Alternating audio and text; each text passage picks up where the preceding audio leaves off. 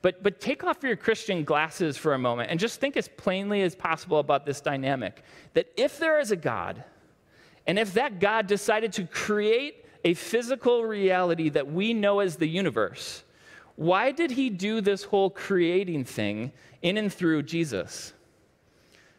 Right? Like, why did he have to use, like, the universe is created through Jesus? Like, why didn't he just do it on his own? Why didn't he do it separate from divine wisdom as a partner, so to speak? And it's a good question, but I think it actually points us back to God's true nature.